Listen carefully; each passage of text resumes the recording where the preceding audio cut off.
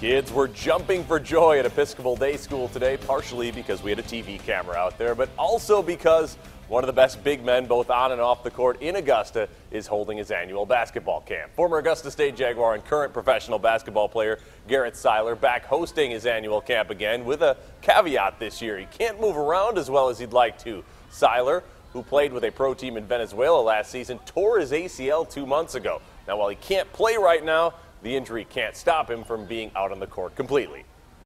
The word of the day is delegation. So I've been a person that's kind of pointing people to go do stuff like, can you go do this for me? Can you go do this for me? But for the most part, it's not as good unless you get it done by yourself. And so they'll have to kind of sit me down sometimes because you'll see me crutching around everywhere. Siler says he has about 4 months of rehab before he can return to basketball action. He plans to go back to the same team he was playing for in Venezuela because, as he said, they paid for his surgery. Speaking of money, the camp dues go towards his Big G Hoops Foundation that helps provide local needy families with meals on Christmas.